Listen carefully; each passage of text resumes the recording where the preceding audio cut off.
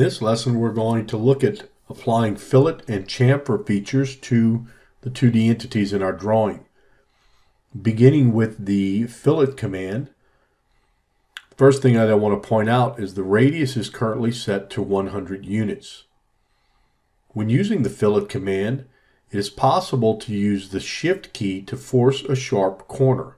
So here, after selecting the first item, I use the Shift key to select the second item. Notice how a sharp corner is defined. Repeating the process, again selecting the first entity and then pressing the Shift key and selecting the second entity.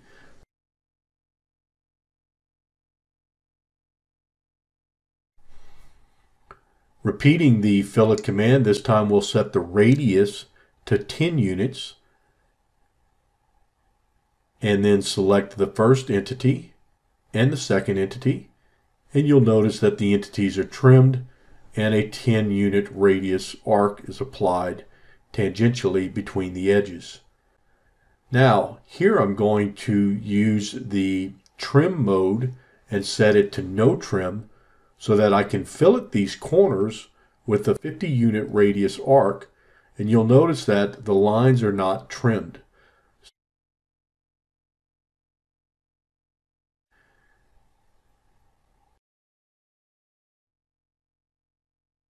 Setting the trim back to trim mode, I'm going to set the radius to 10 units and again select the first and second entity.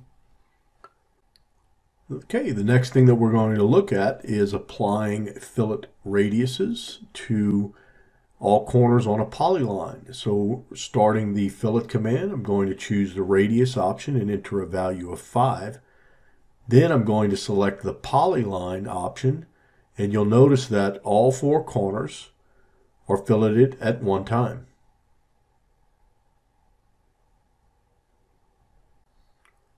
Okay, next thing we're going to do is take a look at what occurs when I use the fillet command on 2 parallel lines and a radius that is equal to half the distance between the lines is drawn. Next, we're going to clean up this feature here, and then let's go ahead and move to the chamfer command. When applying the chamfer command, I have the option of selecting a distance on the first and second entity and then selecting the entities, in which case the distance 1 will be applied along the first entity selected and distance 2 applied along the second entity selected.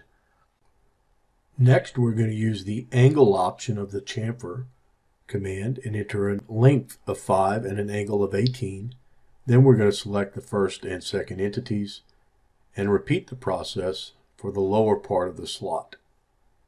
That concludes our lesson on filleting and chamfering in BricsCAD.